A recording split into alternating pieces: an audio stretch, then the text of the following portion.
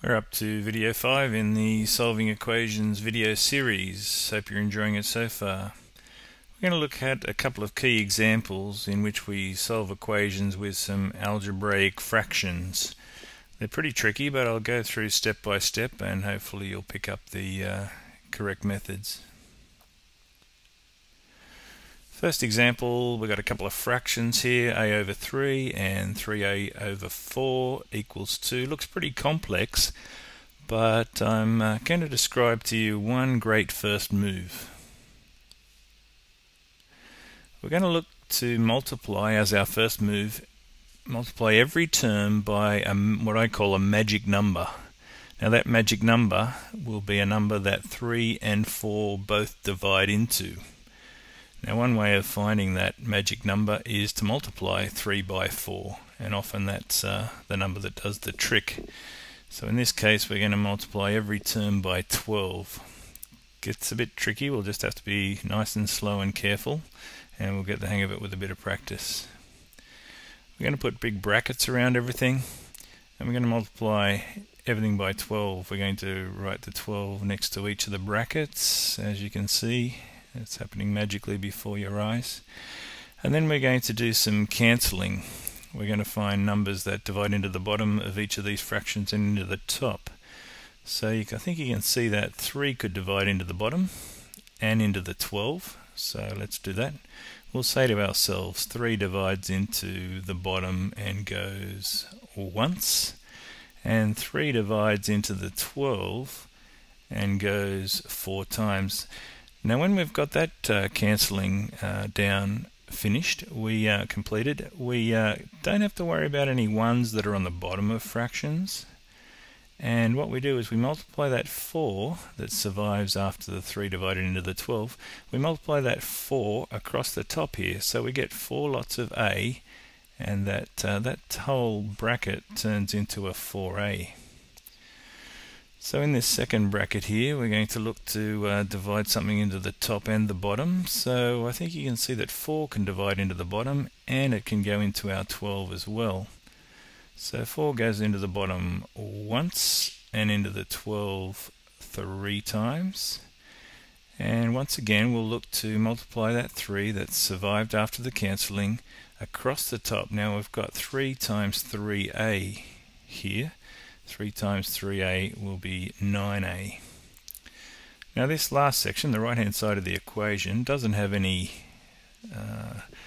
denominators, doesn't have any fractions, so all we do is calculate the 12 multiplied by the 2, and the right hand side becomes 24.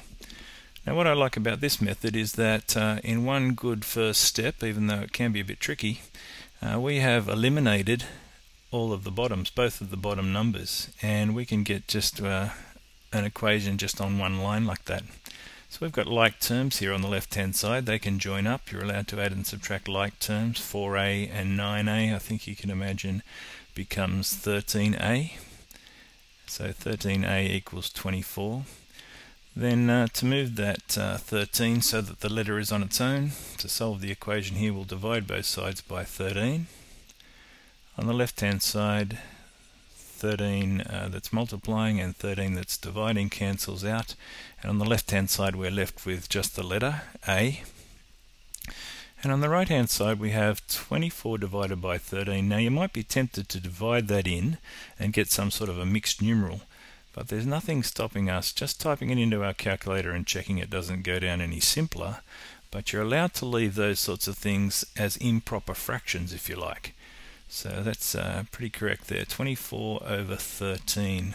The number that's dividing can be the bottom of the final fraction there. So tricky. We've found a magic number to multiply every term by. Now we chose that magic number carefully. We wanted a number where both of the bottoms of the fractions could cancel into that magic number. And then if you compare that top line with the second line, you can tell that the second line is much simpler. So I like that method, even though the cancelling can be daunting. At least you cover a lot of ground and achieve a lot in one big first step there.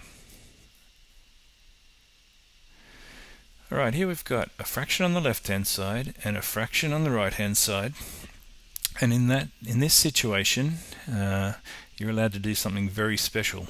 Don't try this in every situation where you've got fractions, but just in this situation where the left hand side of your equation has a fraction equals the right hand side, which is also in fraction form, you're allowed to do the following.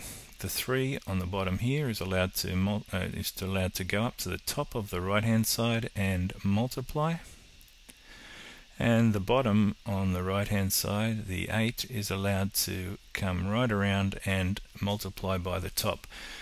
Now we have to be really careful with this. The 3 that moves across to the right hand side has to multiply by the whole top of the right hand side, and the 8, when it comes around to the left hand side, has to multiply by the whole top of the left hand side fraction. So just to be really careful with the setting out here, we're going to put them in brackets. We're going to make sure that the 8 multiplies by both the a and the 5 on the left hand side, and on the right hand side we're going to make sure that the 3 multiplies by both the a and the -1 by writing it out carefully in the brackets like that. So then we have got a bracket type equation here on both sides. Now we need to expand both of those. So 8 times a is 8a, 8 times 5 is 40. It's just a normal expanding of brackets. On the right hand side we have 3 times a is 3a, 3 times -1 is -3. Now have a look at that third line. We have a typical equation with letters on both sides. If you're not sure of how to do that, if you can't remember how to finish that off, you could look at one of the previous videos. We had a video on solving equations with letters on both sides, but I'll run through it now just to give you some extra practice. So we're looking to move the smaller letter term first. That was my big tip for solving equations with letters on both sides. Very important tip, makes it much easier. So we look for the smaller letter term here, and the smaller letter term between 8a and 3a is 3a. We move 3a by doing the opposite. Instead of a plus 3a we want a minus 3a both sides, and that'll allow us to join 8a, take away 3a, and get one single letter term. On the right hand side you'll find that the 3a, the plus 3a, and the minus 3a will cancel each other out, leaving us just with the -3. Pretty important to make sure you don't ignore that minus sign. It belongs to the 3 at the end there, and so this term down on the next line here must be -3. That's where a lot of students might be going a little bit too fast. Then you'll see that we've gone from an equation with letters on both sides, which is typical, and now we've got a typical two-step equation, which is outlined in video 2 if you've forgotten how to do those. We will minus 40 both sides. They will cancel out on the left hand side, leaving us with 5a. And we have to be pretty careful here. We could do this on our calculator if you're not sure. -3 minus another 40 ends up being -43. And to get, for our final step here, we just want to get the letter on its own. Obviously we'll have to move that 5 that is multiplying. So we'll divide 5 both sides. On the left hand side, a multiply by 5 and a divide by 5 will cancel, leaving us with a single letter, which is great. And on the right hand side we can just write that as an improper fraction. -43 divided by 5 can be written as -43 over 5. Okay, so a special method there when you've got a fraction equaling another fraction. The bottoms can some people call it cross multiplying. You've got to be really careful with it to make sure you cross multiply properly. But other than that, it's interesting, in the harder equations, after one first step you get a familiar equation, in this case one with letters on both sides, and after another good step we get a two-step equation. So after each move you should be getting more and more familiar with how to solve the rest of the question. So don't be daunted by the difficult questions. Try and make a good first move and you should hopefully be in your comfort zone from there on. They're not easy, these last couple of these two fraction equation questions, but they're good for a challenge, that's for sure. Alright, hope that helps, and we'll catch you next time.